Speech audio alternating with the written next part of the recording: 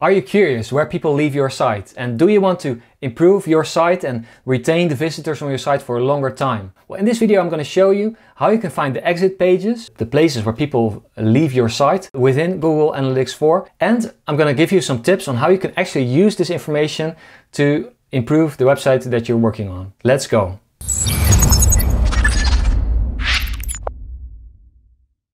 Welcome to the channel, my name is Leon. This channel exists to help you make better decisions in your daily work, using your analytics data. I believe analytics is for everyone, not just for the web analyst, but also for the marketer, for the manager, for the UX designer, for the developer. Everyone that's working with a website can benefit from analytics to make better decisions and work more effectively. If you like what I'm doing, please click the like and subscribe buttons down below. That really helps me get this channel off the ground. Also, there's a playlist full of videos just like this. So if you're interested in how you can create beautiful reports inside of GA4, definitely check that out. All right, let's dive in Google Analytics 4. We're gonna find the exit pages by going into Explore. And I really like to start with a blank exploration. Let's call this report Exit Pages, and let's go ahead by adding some metrics first. So I'm gonna go into metrics and I'm gonna add exits and I'm gonna find views. Under dimensions, we're going to do the same thing. So click the plus sign and find page path. The dimension page path plus query string didn't work when I first tested it. So we're going to add page path and screen class, and I'm going to import it. And my site is so small, so I like to make the date range a little longer, so I get the most data inside my report. So now that's out of the way, we can go ahead and create a report here. I'm going to call it Exit Pages. And the contents of this step are determined by what we fill in here in the second column. So I'm going to scroll down until I find the section that says Values. So I'm going to say Exits and I'm going to say Views. And if I scroll back up, there's a section called Rows, and I'm going to add Page Path and Screen Class right here. By the way, there's a blank row here. There was a time in this time period where exit pages were not tracked yet. It's relatively a new feature in GA4, so we can just ignore this row, or I can decrease the time period for a little bit. Yeah, there you go. By default, it shows only 10, so I'm gonna increase the list to 100. And that's how you find all the exit pages on your site. So let's discuss how you can use this information to actually improve your website. Well, first of all, let's think about it. Everyone that enters your site will eventually also leave your site. So leaving your site is inevitable. The way you should think about it is you should think about goals. Did somebody perform a goal or not? People leaving our site is okay, at least if they performed a goal first. If they didn't perform the goal, that's when we get curious, when they are leaving our site. So the first tip that I could give you here is, now we've selected all the exits, we could filter out the people that converted. So we only get the exit pages from people that didn't convert. We can do that under segments, and then we can create a user segment, and then we can say not include, but we want to exclude users. That, in my case, and then I'm gonna just find my conversions, contact form submit or training form submit. For some reason this doesn't show up, so I'm just gonna manually create it here. These are the two most important conversions. I'm gonna exclude the users when they've converted, so this segment is called non-converters. So I'm gonna exclude the converters, those are the 29 people that actually filled out the form, and the rest of the users, those are the people that I want to keep. So I'm gonna save and apply, and the non-converted, the exits that they performed, that's what I can view here. So the first tip is actually see the exits of the people that did not yet perform a specific conversion on your site. So the second tip that I want to give you is the exit pages report is very detailed, it's very granular. And granularity is not always better. More detail in a report is often more confusion. So it can be very hard to actually get something valuable out of it.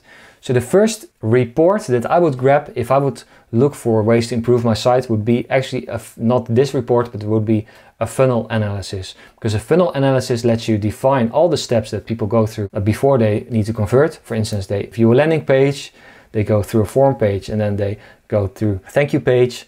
Or for instance, they go into a product overview, product detail, a cart, a checkout, and then they purchase. And then that report shows you in an overview where the biggest drop-off actually is, so you can zoom into that step a little bit more. So that would be another tip. Sometimes more detail equals more confusion. And if that's the case, if you don't find value out of this report, perhaps it's easier to go into a funnel exploration instead of this report. However, if you want to use this report, there is another tip that I can give you. What I like to do is I do not always just look at the amount of exits, but I want to look at the amount of exits relative to the amount of views. And we can do that by exporting this data into a Google Sheet. So I'm going to import the data.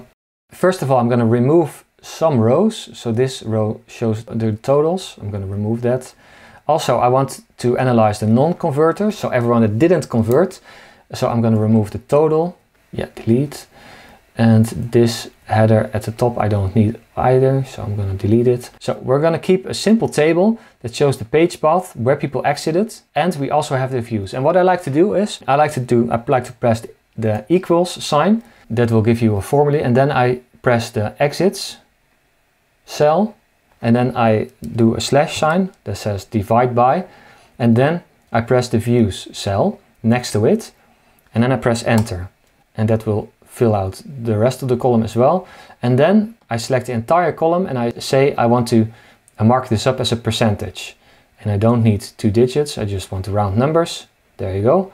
This will show me not only the amount of exits, but also the amount of exits relative to the amount of views, because of course pages with more views have more exits. I wanted to show me the pages where the amount of exits is actually higher than what you would expect. So the home page, it is 46.